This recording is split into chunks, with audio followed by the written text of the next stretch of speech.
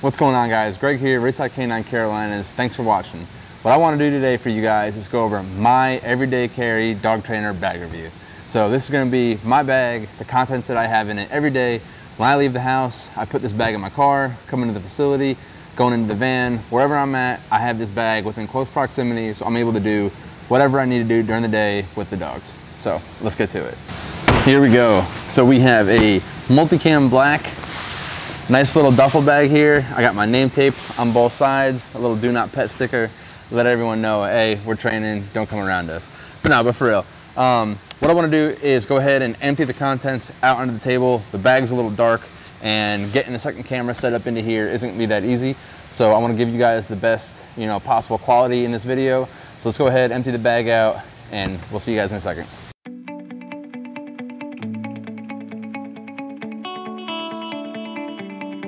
Let's go ahead, make some room, do things one at a time. All right, so we're gonna start off is with food. So I have 2 containers for food. I have my steel vacuum double wall container, and I have my treat pouch. This treat pouch on it, it has a clicker for when I'm clicker training dogs. It has poop bags up front. It has food on the inside. So generally, if I need to run slim, I'm gonna take this bag with me into a store, out into a park, and I'll be able to either clicker train a dog if that's what I'm doing, or if I'm just treat training. So for any situation, you're always gonna wanna have a poop bag, and you're always gonna wanna have your food. So let's go ahead. That's probably most priority. If I'm gonna pick anything out of this bag, it's gonna be this, and that's what I'm gonna run with. Next is my hot dog container. So, what did I lose? Oh, pen. So, a lot of dogs aren't receptive to certain kinds of food, whether they can't be treat trained because they're not food motivated for whatever reason, if they're not taking their own food as a treat. Almost all dogs will take hot dogs. So this is empty right now, but this is one of those double wall vacuum sealed containers. It smells like hot dogs.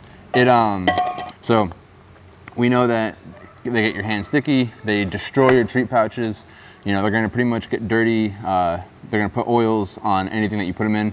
Using Ziploc bags is okay. It still kind of gets your hands dirty, but what I like to do is use this, and it keeps them cool all day long. In the summertime, I can put my chopped up hot dogs in here in the beginning of a day. I can throw this in the car, I can walk around with it, and my hot dogs are gonna stay fresh by the end of the day. So that pretty much covers food. Let's go ahead and move into leashes. All right, right on top of the bag, I have my 2 main leashes. This here is a 30-foot biothane. Anytime you're doing, you're getting into that off-leash obedient stuff, anytime you're doing long-distance recalls, or just proofing your long-distance down stays or sit stays, whatever you may be doing, whether it's implied or not, a long line is great for proofing that. Maintain control of the dog while being able to create that distance. So that's important in my training toolbox. And then this one is a flat biothane 3/4. This is something that I built. I like having the ability to have a custom leash. I can make whatever length leash I want. This one's kind of all tangled up. Let's go ahead and fix this. All right, now the leash is untangled. So what I did was I put 2 clips at the ends, and I put 1 loose. So what I did was I put 2 clips at the end, and I put 1 loose 3/4 inch circle here, just one of the welded rings. So what I can do is I can just clip this to a dog's collar, and I can just hold the other end. I can choose to make this a quick slip lead. If I need to, use it on a random dog, I can go ahead, make a quick slip. I don't have a keeper here. It's only for emergencies. But most of the time what I'm doing with this, at Ridgeside here, I'm one of the main trainers for the service dogs that we do with Rescue 22.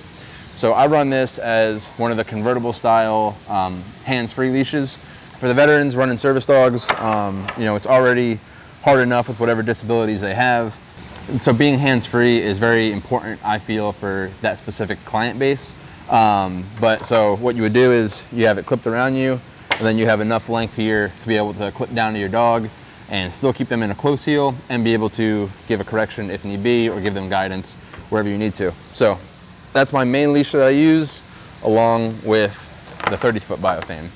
All right, and then in these 2 small pouches, what I have on the bottom of my bag is a couple other leashes. This one is a biothane that I made. I think it's about 6 foot, and this just has your looped end on the other side of it, just your common trainer leash. What I want to do is, this is 3/4, and I want to get the 1/2 inch biothane webbing. If you guys run 1/2 inch biothane, let me know. And I know I've seen I want to say it's 3/8 biothane. If you run either of those sizes, let me know what you think about them, because I definitely want to look for a little bit of a thinner leash. Next, I have 2 cloth slip leads. You know, if it's not an emergency and I'm not going to use my main leash there, what I have is 2 extra cloth slips. These are great slips. You can get them nice and tight and not have to worry about, you know, a dog getting out of them. In here, I have regular leather style leashes. I have a short one, just a nice control, you know, kind of a traffic leash. I have a longer 6-foot or 7-foot leather leash, and then I have a cloth 7-foot or 6-foot, whatever length it is. But again, just backup leashes. You know, these aren't all necessarily for me. I'm kind of a more prepared person. If someone needs a leash that I'm out in town with, I can do it. If there's a lost dog that's running around, we have extra leashes for them. You know, whatever the case may be, I like having a little bit of extra, and it's not that big of a bag, so I'm able to carry these around. So moving next into kind of the little extras bag. This is just Velcroed on the inside. That whole bag has Velcro lining around it. So this gets Velcroed to one side. And what I have in it is just a little bit of like treats and some other motivators. This toy I find great to use to tie it to the end of a leash if I'm teaching a dog how to pick up a leash.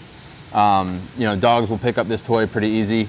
And then if I tie it in, they're gonna end up picking that leash up and then picking the leash up for me on command. So this is a great toy that I have for like doing the service dog stuff.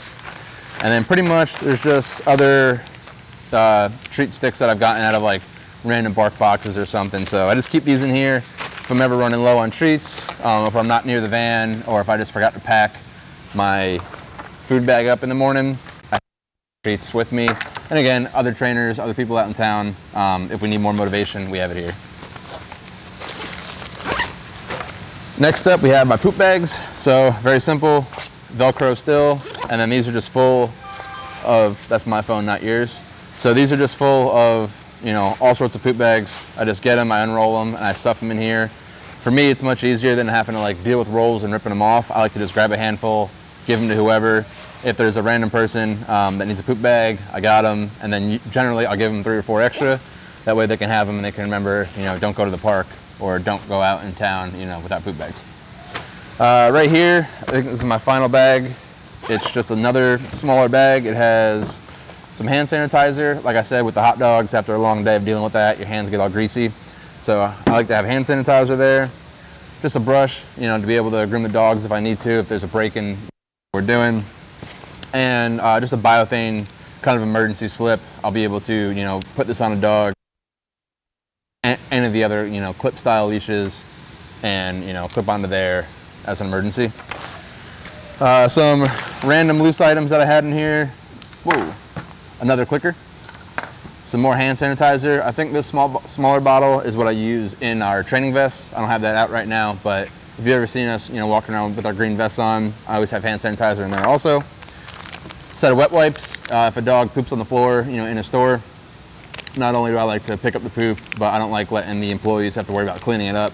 So I'll wet wipe down the floor if I need to, or, you know, wet wipe your hands after doing whatever with the dogs. I have a notepad, and the pen fell around here somewhere. And then just some targets that I use, again, for the service dogs, doing some target training. But that's it, guys. So that's kind of what I carry, I guess, on a daily basis. I do have another treat pouch that I run other than this, but that's not with me right now. So if you have anything different that you run, you know, on a daily basis with your dogs, you know, whether you have pet dogs or you train dogs for a living, let me know down in the comments below, you know, what your kind of go-to kit is, what you bring with you on a daily basis. I'd love to hear that, see, you know, maybe I can change my kit up, maybe I can lighten it up a little bit, or maybe I'm not carrying enough. Maybe someone out there is carrying more and they have a good reason why. So yeah, that's it, guys. Hope you enjoyed the video. Leave a like, subscribe, comment, whatever you gotta do. Have a good one.